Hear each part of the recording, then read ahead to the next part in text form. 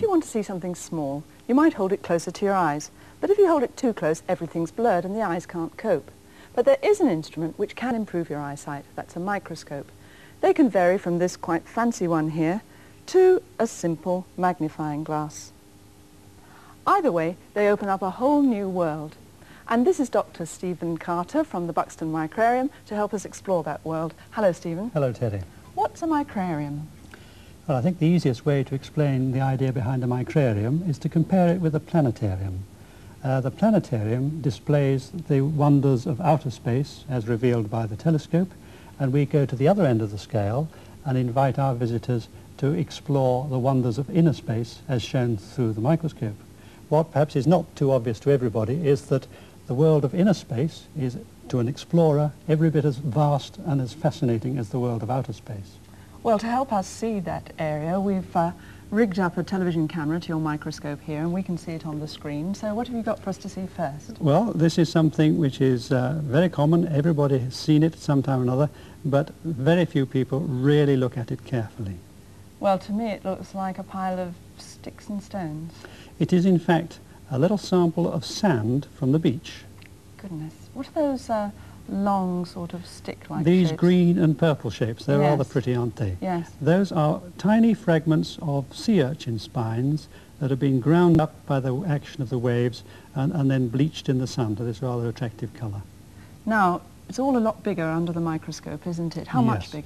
bigger? Looking down this microscope, you see things about 20 times bigger.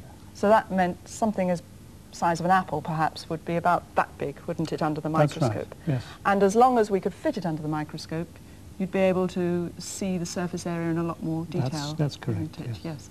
But you don't need anything quite so expensive as this microscope. You can actually use a microscope similar to this one here. Right, what else can we have a look at? Well, here is a little clump of moss. Can you see that? Well, that's like walking through a jungle, isn't it? It is very much like a jungle. In fact, it's a microscopical jungle, and within that jungle there are all sorts of strange and unfamiliar animals and plants. It's glistening a lot. There's obviously a lot of water on it. Yes, on each leaf there is a thin layer of water which is causing that glistening, and in fact it is within that layer that many of these fascinating animals live. But we couldn't see any of those animals using this sort of microscope, could we? Not very easily. If we want to look at those more carefully, we need to use a microscope that we have over here. So first you have to get the water out of the moss, don't you? That's right. And how we do that is, first of all, we must start with the moss very moist.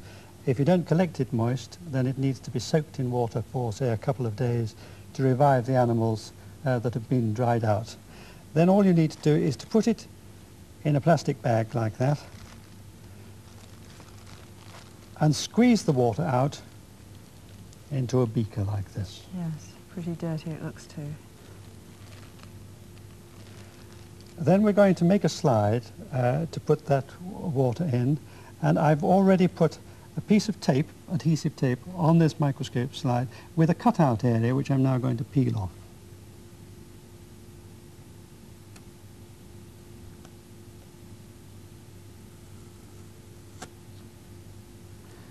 And we now put a microscope cover slip over that cutout area and simply tack it in position with two little pieces of adhesive tape.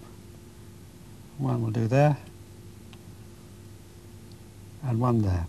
So you've made a very thin space underneath that glass. That's now, right. And we can run the water from the moss into that space by drawing some up with a fine pipette and simply allowing it to run under the cover glass like that. Right, let's have a look at it then. There we see what we've got.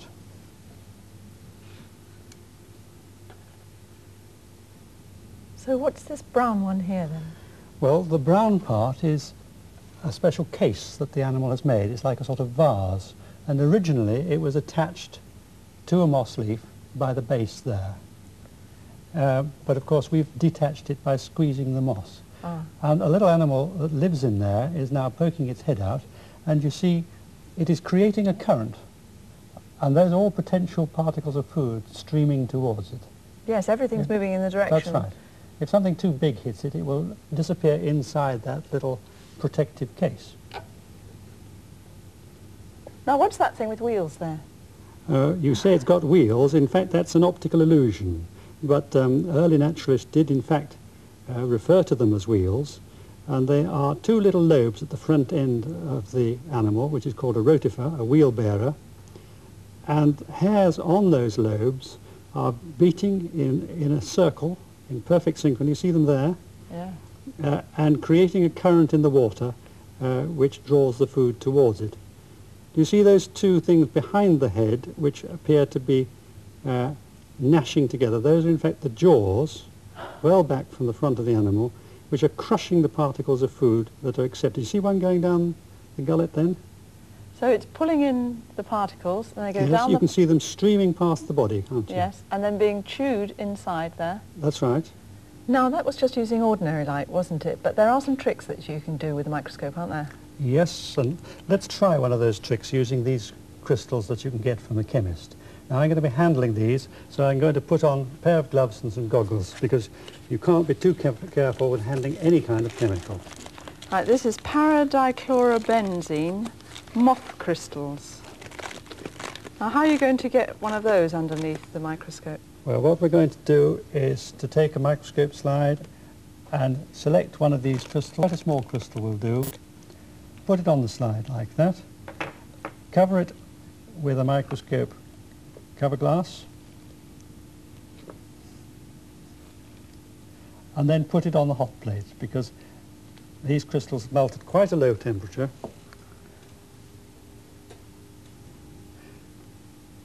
Right, it looks like it's starting to go there. Right. Now that's ready to go onto the microscope, is it? No, not quite. I think we ought to put it aside to let it cool and let the crystals reform. Yes. But I put this preparation already under the microscope, so let's take a look at that. Well, I must admit that looks a bit boring to me. Ah, yes, but now I see what happens when I do this. Oh, that's stunning. That is beautiful, isn't it? And you've got that effect by using polarized light, haven't Right. you? Now, we used polarized sunglasses, but I can't see how you get the effect.